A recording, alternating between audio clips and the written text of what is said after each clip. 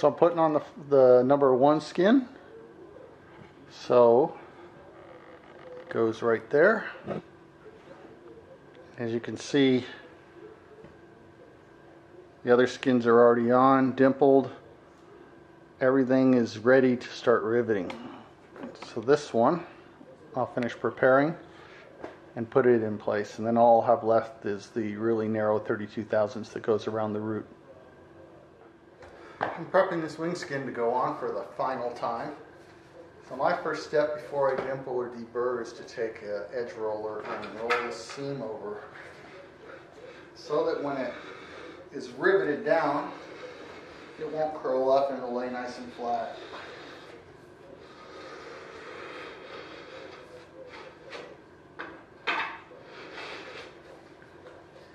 And this tool I'm using, I'm not thrilled with it, but it works.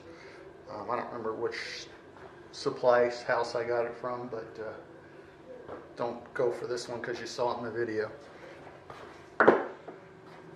Well, then the next step is always to deburr a few hundred holes.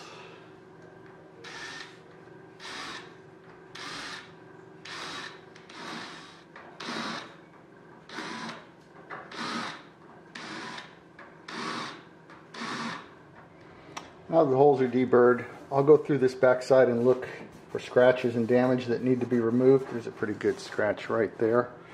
And so then I usually just take some 220 to start with and work it out.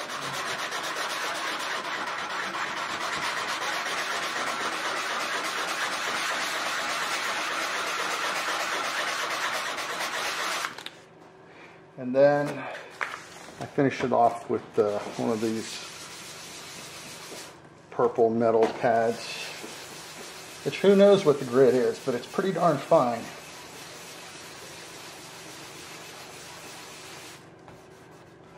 That's gone.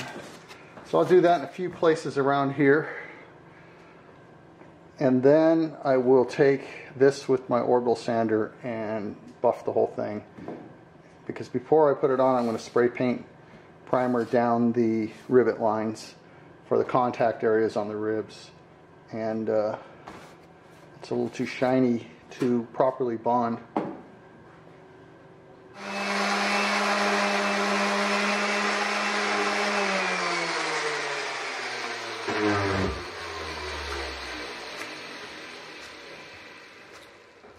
So there we go, I'm happy with that. And this side is ready to be primed, which I'll just prime down the rivet lines, not the whole thing. But before I do that, I'm going to turn it over, take the plastic off, deburr all the holes on the other side, and dimple it. Alright, I turned the sheet over, and before I start working on it, I'm going to put this tube in under there that something came in. Just a cardboard tube, and that's so that if I lean on this or push down, I don't crinkle this, because I did find out the hard way you can. I'm going to start peeling this plastic off, which is a pain in the butt.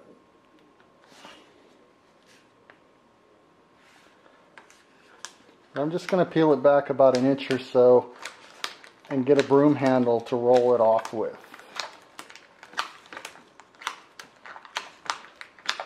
I'm going to take this broom and I'm going to lay it on here.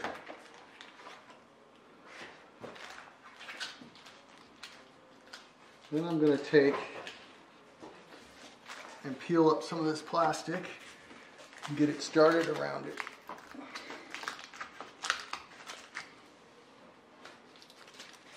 I'm going to give it a little tape because I don't want to peel off enough to get a full wrap. More work than I'm willing to put into it. So I'll do that all the way across.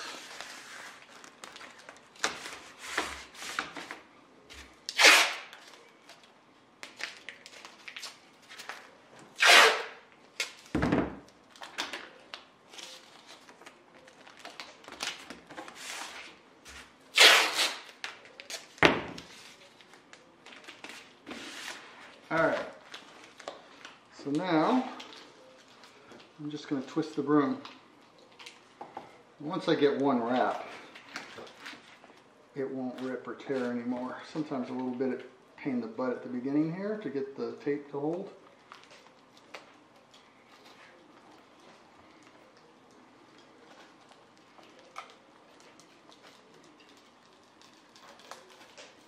So now it's home free.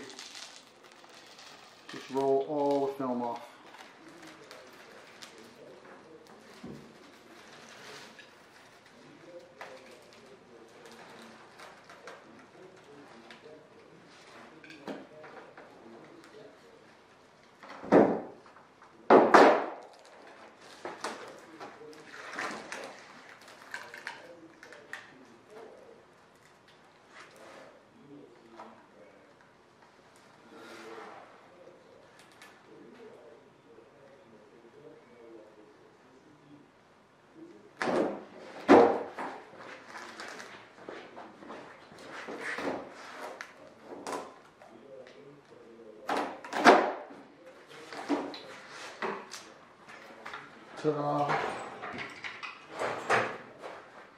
So now just a little utility knife action.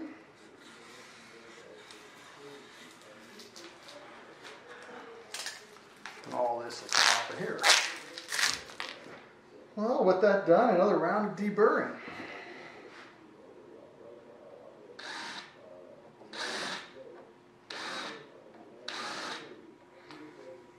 So it's time to dimple that sheet.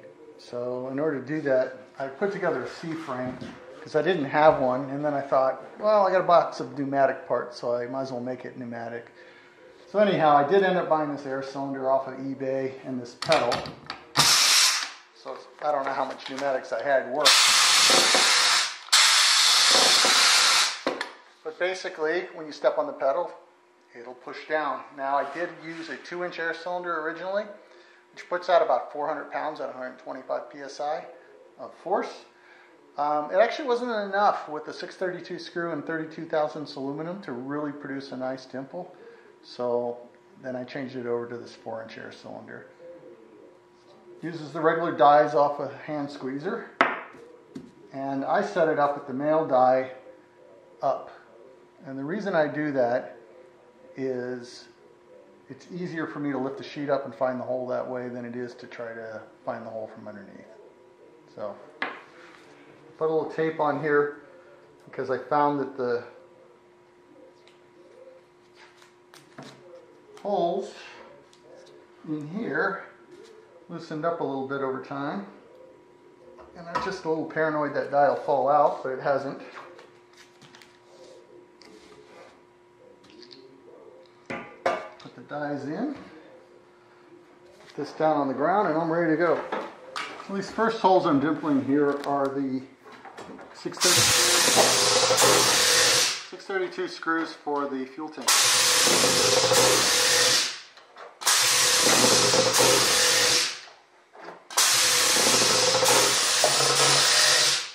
So now I'm doing the number 3 rivet holes.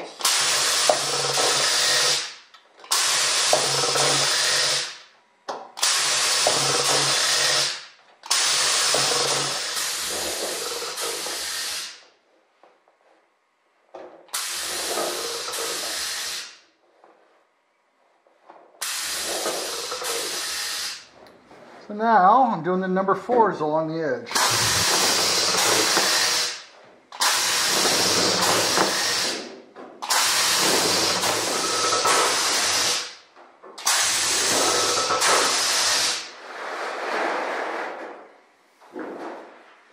Well, that's it for that. Now I'm ready to turn it over and primer it. Now with the sheet turned over, I'm going to prime it down the rivet lines. I'm going to primer. Just to give a little more protection on where the two sheets contact each other, which is where you would have your biggest corrosion problem.